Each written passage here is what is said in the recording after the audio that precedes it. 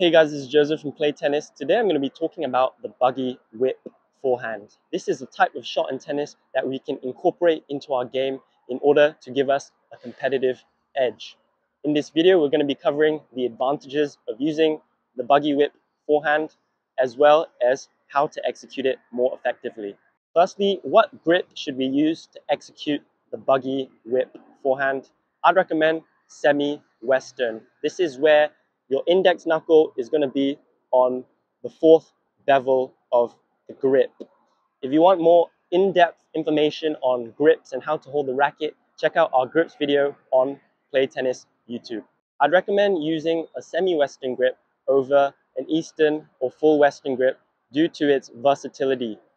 With a semi-western grip, you're going to be able to deal with low balls as well as generate a good amount of topspin, which is essential for executing a good Buggy Whip forehand. While with a full Eastern grip, it's going to be tougher and require a significant amount of forearm strength to get a good amount of topspin. While we go full Western with that frying pan grip, where the index knuckle is all the way on the fifth bevel, it's going to be tougher to deal with the low balls. Key point number 2 is the swing. Okay, and when I say swing, I'm talking about the swing path that we want to adopt when executing the Buggy Whip forehand. It's going to be a more vertical swing path in comparison to our standard forehand drive, meaning we're going to be doing more of a low to high motion, which leads the racket to go over our head and sometimes even around our body back to the neutral position. In order to execute the Buggy Whip shot more effectively, we're gonna want to ensure that we're hitting the ball as it drops. Think about it. If we're gonna be swinging more vertically and the ball is rising at the same time, it's gonna be much tougher to time. However, if we try and execute the Buggy Whip as the ball is dropping and gravity is taking it down, we can catch it on the way up. Okay, so that's the main reason that we want to take it as it's dropping, because it's going to allow us to have a bigger contact window and we're going to be able to execute the shot more efficiently.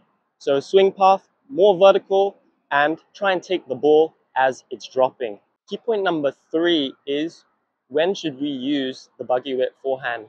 One scenario that it might be helpful in is when we're off balance. So you might see this a lot on the ATP tour and the WTA tour. When the professional players are falling off balance in an intense rally, they might incorporate that Buggy Whipped styled forehand. Okay? This is because when the body is leaning back, it's going to be more natural to adopt a vertical swing path. And the main goal in this situation would be just to get the ball back into play with a decent amount of power and spin so they can stay in the rally and get back their balance for the next shot. The next scenario that the Buggy Whip forehand would be useful in is dealing with low balls. So when the ball has dropped down to, let's say, your knee level, the Buggy Whip forehand, due to its versatility, is going to allow you to lift the ball back up over the net, yet impart topspin on it so it can dip onto the opponent's side. And the final scenario where a Buggy Whip forehand would be useful is dealing with shots on the run. So let's say your opponent hits a tricky shot, you're running for it, and they drag you out wide.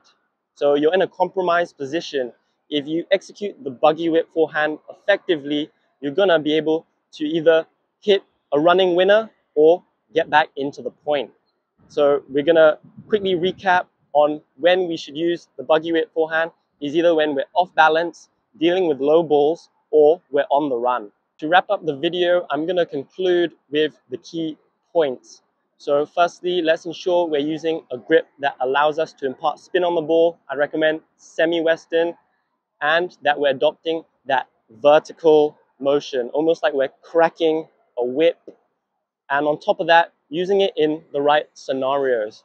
Now, when we learn this shot, we don't have to then go and use it all the time on every forehand that we get. It's important that we focus on using it at the right time in order to increase our chances of winning the point.